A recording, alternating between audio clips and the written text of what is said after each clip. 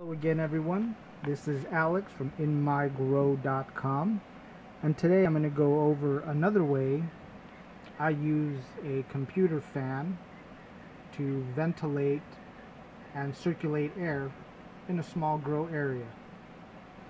But today I'm going to show you how I do it using some of these epoxy covered solar panels. Alright, let's get started. Project, I'm going to use 20 gauge doorbell wire, 2 of these 500 milliamp epoxy covered solar panels. We have the positive and negative terminals right there.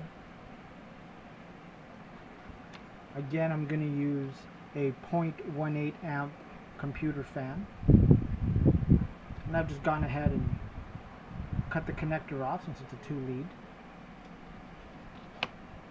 And I'm also going to use a male and a female barrel connector.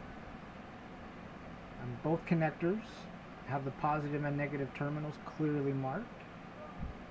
And I'm just going to put the wires in and screw them down.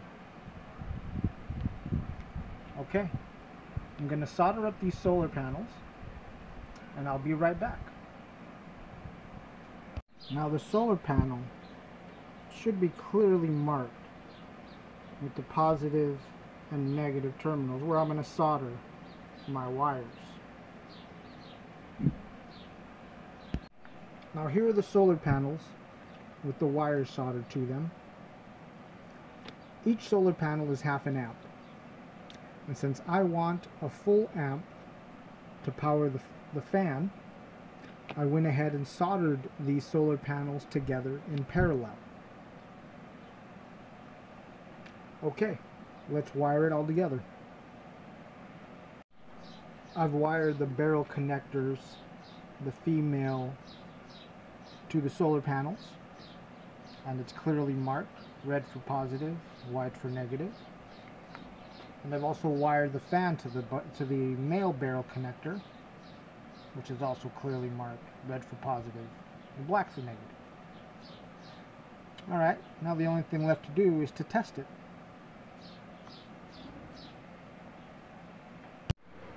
And now for a test.